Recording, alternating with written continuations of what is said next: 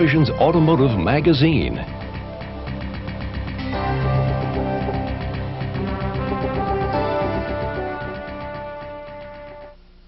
Finally, that long-awaited two-seater sports car from Pontiac is going to come. Now, we've been calling that thing the P car, but they've come up with a new name for it, and it's called the Fiero, and that means very proud in Italian.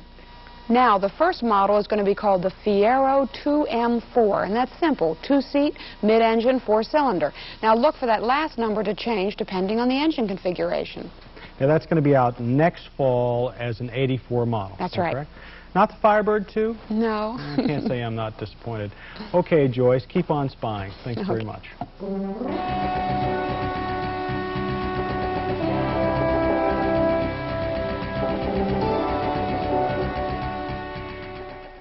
You know, it's not easy to be different in a large corporation like General Motors. As proof, take our four-wheeled friend here, the Pontiac Fiero 2M4. It was over 5 years before the Fiero reached production, nearly twice as long as usual for a new design. Part of that reason, Pontiac had to sell the Fiero to GM Brass, not as a sports car, but as a very small, you see it's less than 13.5 feet long, two-seat commuter car that just happens to be fun to drive. But during the course of development, something strange happened. The energy crisis was officially forgotten. So while the base version still fits that high-mileage image, make no mistake about it, this is a sports car. And the full sporty pretensions of the design can now be openly explored, which is just what we're going to do.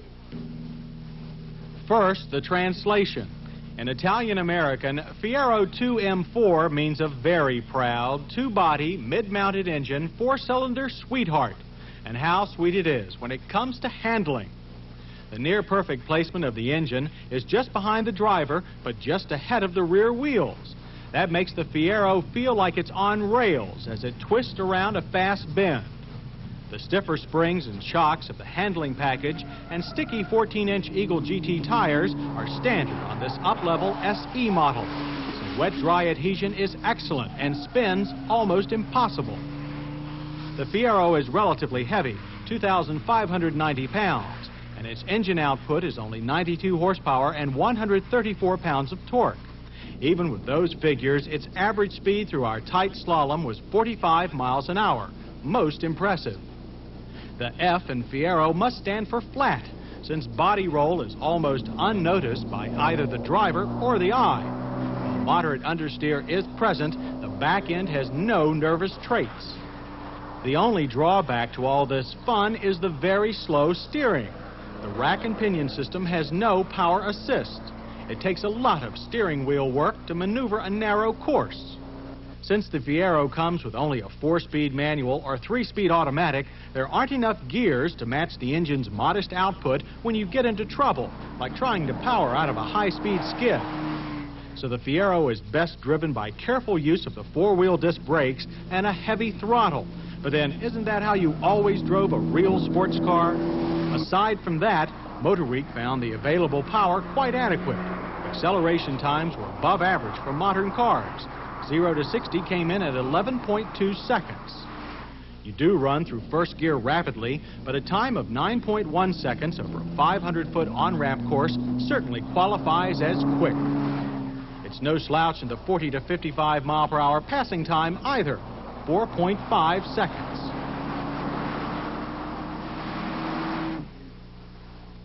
Smooth starts are hard to come by, since you have to master the slap-engaging clutch. But once rolling, we again awarded a good show for a 17.6-second, 74-mile-per-hour quarter mile. Even better straight-line performance will come when a V6 is added next year, and we'll add another accolade for Fiero brakes. While a bit touchy, with a tendency for the rear wheels to lock up first, all in all, they're very secure. Fade is modest and stops were straight, with a very short average of 125 feet from 55 miles per hour. The pedal was firm and made it easy for the driver to know just how hard to push for any given situation. We'd expect only 2 complaints from everyday drivers.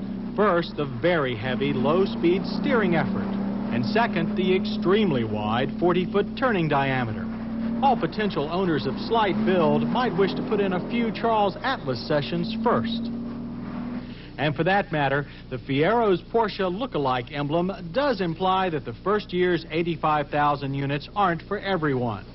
But if you do apply, you'll not only get a slick car to drive, but one that's slick-looking too. The all-plastic body panels were smooth with excellent fit and finish. To protect against minor dings, the front fenders are flexible and have the same type paint as the harder panels. This reduces the problem of irregular fading found on cars using pliable plastic in the past. Almost everything on the Fiero has been given careful attention and compromises kept to a minimum. The interior is first-rate. It feels much roomier than most sports cars, including the much larger Corvette. Seats are very comfy, with stereo speakers located in each headrest. Instrumentation is nearly complete and highly legible. Everything is electronic, including the speedometer. And in the small favors department, they give you a dial rather than the ubiquitous digital face. Thank you, Pontiac. And thanks for making the left-hand parking brake lever always rest in a down position. At least crawling into the low cockpit is no more difficult than it has to be. Another kudo for placing the gear shift lever high on the console, so your arm can easily pivot to and from the wheel. Now, if they can only do something about the long, stiff shift linkage, always a problem in mid-engine cars. Pontiac had also better instruct their dealers on how to show the best use of the Fiero's small but deceptively good cargo space. The deep cavity behind the engine takes one hard-sided three-suiter, or a few soft bags. In fact, Pontiac will offer a special set of Fiero luggage as an option. And duffers will be glad to know that the main design criteria for the Fiero's short if wide bay was accommodation of two standard golf bags. After a day on the greens, you can change into your dress blazer, kept in a garment bag behind the seats. Now, if they'd only included something to hang it on. You might be able to squeeze it under the front bay along with the radiator, spare tire, and braking components. The engine and transaxle, the 2.5-liter Iron Duke unit, is housed transversely directly behind the cockpit. It looks like a devil to service, but it's actually, again, the most accessible mid-engine installation yet devised. Most major components are reachable from both above and below the car. Such attention to servicing is also noticeable in the front wishbone suspension. The shocks are offset towards the rear rather than inside the coil springs for quick and easy change. While we have approached the Fiero as a sports car, Pontiac has tried to keep it faithful to the original commuter car image. Mileage ratings are high, 27 city and 48 highway. However, our very young test sample never exceeded 29. With age, we would expect between 35 and 40 in everyday driving. But if the Fiero is so well conceived and executed, it must also cost a bundle, right? Well, like life, it's all relative and depends on what you want. Using loads of off-the-shelf parts, let Pontiac price the base version at $1 under $8,000. The fully decked-out price is under $12 grand. So with great handling and adequate power, the beautifully styled Pontiac Fiero 2M4 has got to be the enthusiastic commuter's bargain of the year.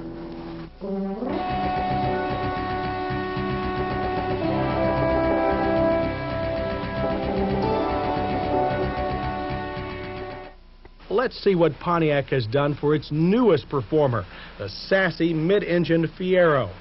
With last year's Indy Pace Car Aero styling package, a new Fiero GT comes up to the line. With rocker panel extensions and the optional rear spoiler, this latest Fiero looks the part of a high-velocity, pavement-gripping sports car. But are the looks deceiving?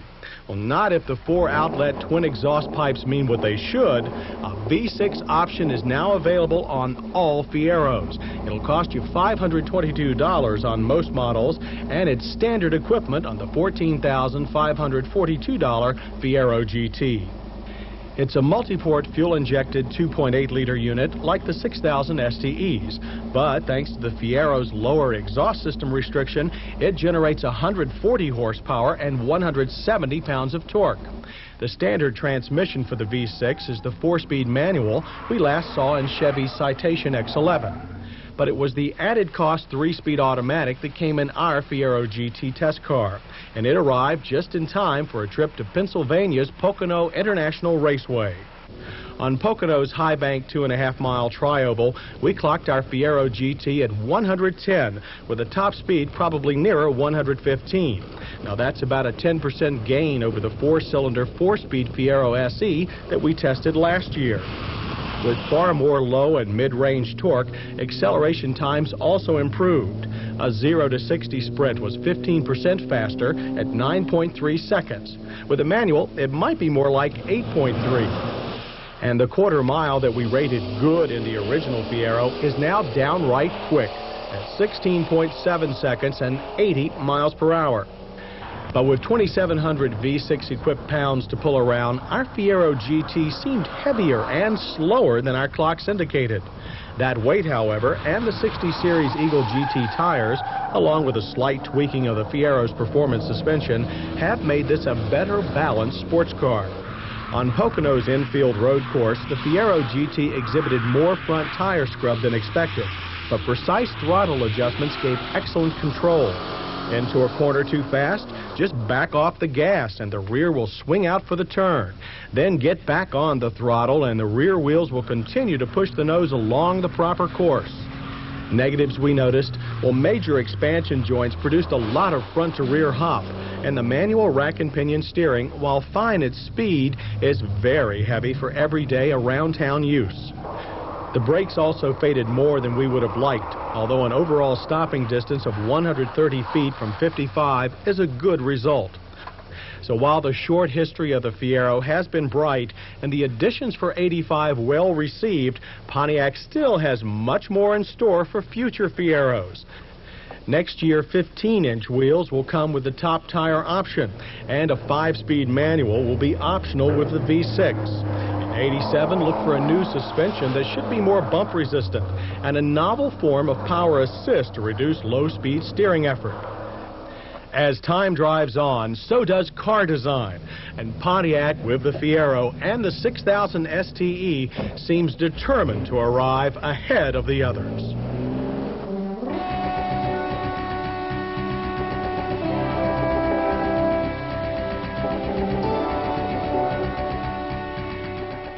Which brings us to 1986 and a half and the $12,875 Fiero GT. Last year's GT brought V6 power to the Fiero, but Pontiac and lots of performance car enthusiasts felt the car needed another injection of sportiness. So Pontiac gave the Fiero GT, and only the GT, a whole new look with clear sailplane quarter panels and a Firebird look-alike tail end. But bodywork is a matter of taste. Has the Fiero GT improved as a sports car? Well, inside, the answer is yes, even though changes are few. Instrumentation has been upgraded. The temperature gauge is now located in the center of the instrument cluster, and it's joined by an oil pressure gauge and voltmeter on top of the center console. They're not in the direct line of sight, but they also have large warning lights built in just to get your attention. Our car's 4-speed manual shifter was the most precise we'd found in any Fiero yet, but the lever is still too tall and positioned too far back for most drivers. And that long-awaited 5-speed manual, well, it's still not ready for production. But the Fiero's port-injected 2.8-liter V6 has plenty of power, and 4 gears seem quite sufficient, thank you. That engine was added last year. But since this year's GT has gained a few pounds, thanks to the extra skin, acceleration times were just slightly slower. It's still pretty quick. Quarter-mile time was 16.2 seconds at 85 miles per hour. Likewise, 0 to 60, 8.5 seconds. The 2.8 V6 is one of our favorites for its smoothness, low RPM power, and especially for its lively exhaust notes, something a good sports car really should have. And Pontiac must have had that in mind when they upgraded the GT suspension. In addition to different shock valving and spring rates, they added 15-inch tires, 205/60s at the front, 215/60s at the rear. But we're sorry to say it didn't really improve the Fiero's handling much. The steering is still too heavy, and there's a lot of initial plow when cutting into a turn. In the slalom, the Fiero GT does anything but encourage you to drive faster. When you do drive fast and have to make an emergency maneuver, you have to do it carefully. Lift off the throttle in the middle of a turn, as many drivers would in this situation, and this could be the result, a textbook example of excessive trailing throttle oversteer. Here's the same thing again, at the same speed, but without lifting off the gas. You can see there's still quite a bit of twitchiness. So while the latest GT is the most performance-oriented Fiero yet, changes this year did more for appearance than for spirit. It still doesn't hold a candle to the Firebird Trans Am for excitement. What it needs now is the promised new suspension, and soon. But we'll still give Pontiac lots of credit. When you have strong parents and a big family, it's hard to keep your individuality. Pontiac has made excellent strides, and their Grand Am SE, Fiero GT, and other models have become performance standouts in the GM clan.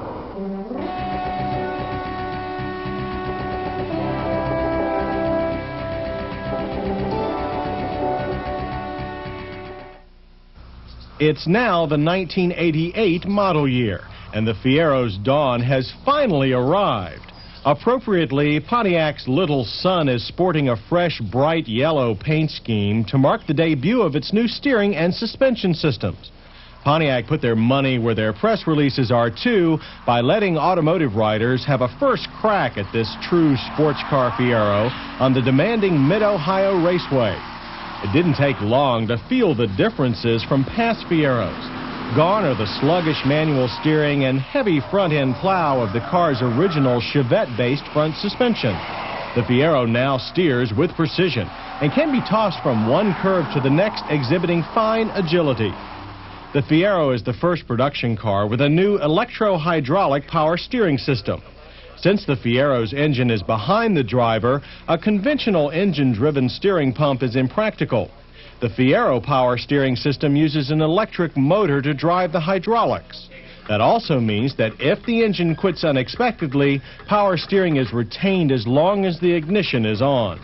Steering boost is speed sensitive too, with full assist for parking and city creeping. At highway speeds, behavior is close to that of manual. More important, however, is the new coil spring front suspension. It not only makes the car handle better, but its geometry also reduces the Fiero's turning circle. At the rear, a new tri-link design includes softer springs and more aft wheel movement for a smoother ride and improved road holding on rough pavement. Combined with past improvements like the multi-port injected V6 engine and the Getrag 5-speed manual transaxle, the 1988 Fiero now seems a cohesive sports car design. And if you think that all this means a lot higher price tag, Pontiac is also introducing a bargain formula package that includes most optional Fiero performance hardware. We'll be putting the 1988 Fiero through our full road test procedure soon to see if its transformation to a true sports car is really complete.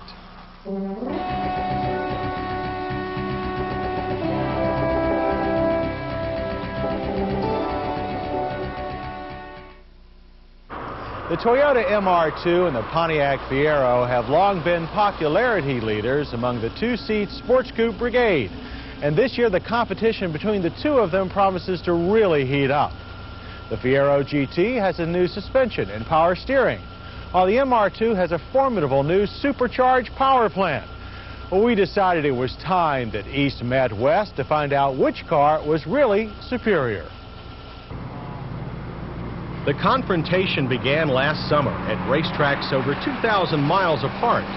Toyota had leased the fast Portland International Raceway to show off the new speed of its supercharged MR2. Meanwhile, Pontiac was doing much the same thing for the revamped Fiero GT at the twisty Mid-Ohio sports car course. Pontiac also had something else up its sleeve, a new Fiero model called the Formula. Like their Firebird Formula, it put high-performance hardware in bargain model styling. And it was this GT in street clothes Fiero Formula that we requested to put up against the supercharged MR2 at a third track, Georgia's Roebling Road Raceway. But first, some basics. Ever since its introduction in 1984, the biggest shortcoming of the Fiero was its heavy, unsports car-like handling. It drove far more like the Chevy Chevette on which its front suspension was based. Well, 4 years later, new underpinnings have arrived. The front suspension uses coil springs in a more compact design than before. The stabilizer bar is thicker, and the overall geometry not only improves ride and handling, but makes for a shorter turning radius. At the rear is a tri-link design with lower spring rates and more rearward wheel movement for a smoother ride. Rough pavement road holding is also supposed to be improved. The one new feature our Fiero did not have is the electromechanical power steering system. Its availability is delayed until at least late spring. The powertrain of the Fiero formula is like last year's GT, a multi-port injected 2.8-liter V6 delivering 135 horsepower and 165 pound-feet of torque. Standard on the formula is the GM Getrag 5-speed. It works well, though it is a bit notchy, and the shift lever is too high for smooth operation. Over at the Toyota side of our pits, the MR2 has a 16-valve 4-cylinder. The same basic engine that's powered it since 1985. Only now it's the first modern production engine to use a supercharger. It breathes through an air-to-air intercooler, much the way better turbo-powered cars do. All told, this engine produces 30% more power than the standard MR2 engine. Ratings are a healthy 145 horsepower and 140 pound-feet of torque. The standard gear change is also a 5-speed manual. Shifts are crisp with short throws. Since the MR2 weighs 250 pounds less than the Fiero, it should come as no surprise that it is faster. 0 to 60 was a very fast 6.5 seconds on our 30-degree day. Over the quarter mile, we recorded 15.4 seconds and a speed of 90. The supercharged power comes on rapidly without the lag usually associated with turbochargers, and the engine pulls strongly to well past 6,000 RPM. The clutch is light, maybe too light, and fast shifts come easy. But all this power does have its price: noise. There's a lot going on behind your head, and you hear every decibel. By comparison, the Fiero is almost quiet during hard acceleration. And thanks to the broader torque curve of a V6, it's almost as fast. 0 to 60 took 7.5 seconds, and the quarter mile ran 15.7 seconds at 87 miles per hour. Neither the clutch or shifter are as fluid as in the MR2, but they are worlds better than they were 4 years ago. Otherwise, the interior of the plain Jane Fiero is much as before. You sit very low with your legs pretty much straight out in front of you. You step over the parking brake that remains lowered even when engaged. The seat could use more side bolster support to keep you in place during fast turns. Some of our drivers had to wedge a knee against the door to keep from sliding around. The Fiero GT seats have much better support. Over the years, there have been several changes in the Fiero's large backlit and easy-to-read analog gauges. However, lack of space requires that some engine readouts reside in a separate pod above the center console. Straightforward controls for the temperature, ventilation, and radio reside below. They work well, but are hard to reach for most drivers. Thanks to its taller body, getting in the MR2 is easier than in the Fiero, but there's a snugger fit here. We do prefer its more chair-like seats, but the side bolsters are so high that wider drivers feel pinned in. Then again, both of these models are two-seat sports cars, not four-horse sedans. Gauges are clear, analog, backlit, and all arranged in front of the driver. A green light tells you when the supercharger is working. While the rest of the dash retains its original pieced-together look, all controls are within easy reach and are simple to understand. That's good, since the last thing you want to do at speed in the supercharged MR2 is be distracted. While the MR2 always handled well, there is now more than enough power to quickly explore its cornering limits. Our staff was very divided on the handling of the MR2. Some felt its slot car nature made it a ball to drive fast. Others felt the MR2 felt insecure, too easy to push beyond its limits. At peak cornering power, the tail can unexpectedly twitch around, and the car is so throttle sensitive that it's hard to apply just the right amount to keep the car composed.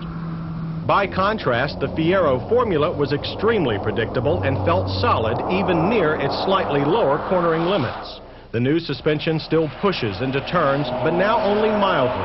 The manual steering is precise with good road feel.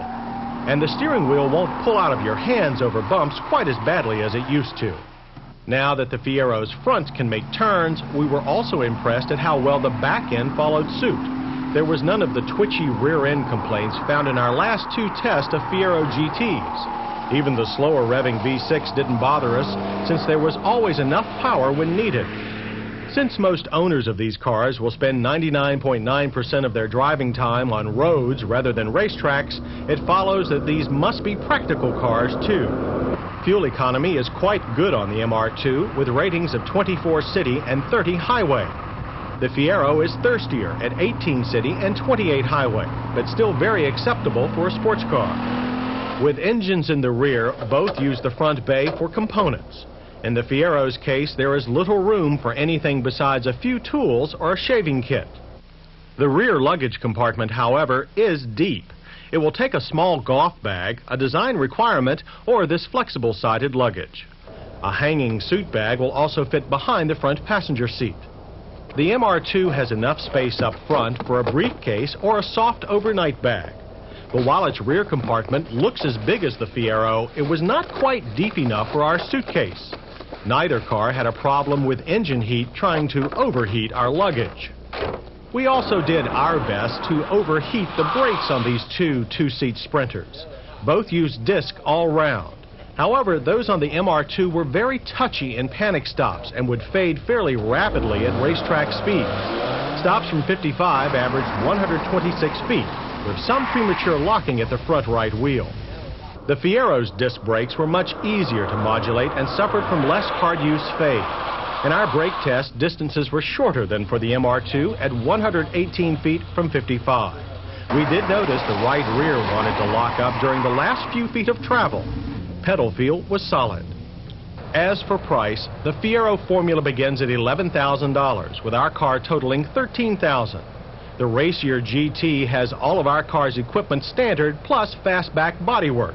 It costs $14,000. By comparison, the supercharged MR2 begins at $16,400. Our car was loaded and tipped the price sheet at just over $19,000. By our figuring, the most expensive Fiero GT you can buy would cost only slightly more than the least expensive supercharged MR2. So, which one is more super than the other, and for whom? Well, we know that the MR2 is faster, both in a straight line and around a racing circuit. It also has the best seats and the most noise. While the reliability of its supercharger is unknown, Toyota quality is well known. The Fiero, however, is a far more comfortable car to drive hard, and it is only a little slower than the MR2. It also has better brakes, and its engine is less complicated. Its reliability record has improved to acceptable, and it is far less expensive than the supercharged MR2. So, while the MR2 now has the power to match its suspension and is generally a thrill to drive, overall we would rather live with the Fiero. And on the racetrack, it allowed us to be less than 100% attentive at all times and still have fun. The only sad part is that it took Pontiac 4 years to get the Fiero right. We hope it's not too late.